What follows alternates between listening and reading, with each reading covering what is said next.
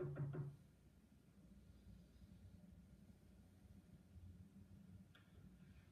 seeing as how you're dressed and ready to go anyhow, I thought I might as well take you. No.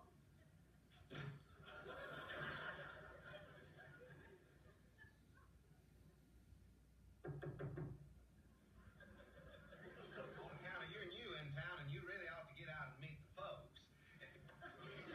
Miss Ellie, I wish you wouldn't close that door again. I declare I'm running out of things to say. Thank you, Andy. I'd like to go with you, except for one thing. You see, I had 2 dates for today, one with Barney and one with another young fellow. So you see, well, here comes my other young fellow now.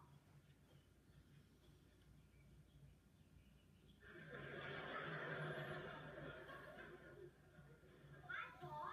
Hi, Miss Ellie. Hi, Opie. You ready? I'll be ready in just a moment. We got a date. Oh, I think you have. Well, so long, Paul. Why don't you get yourself a date? You know, Opie, I was thinking, About what, Miss Ellie? well, I don't think it's proper for a young man to go out unchaperoned with a desperate female hunter. What do you suppose we can get? Oh, well, ma'am, as the escort's father, I'd be mighty pleased if you chaperoned by the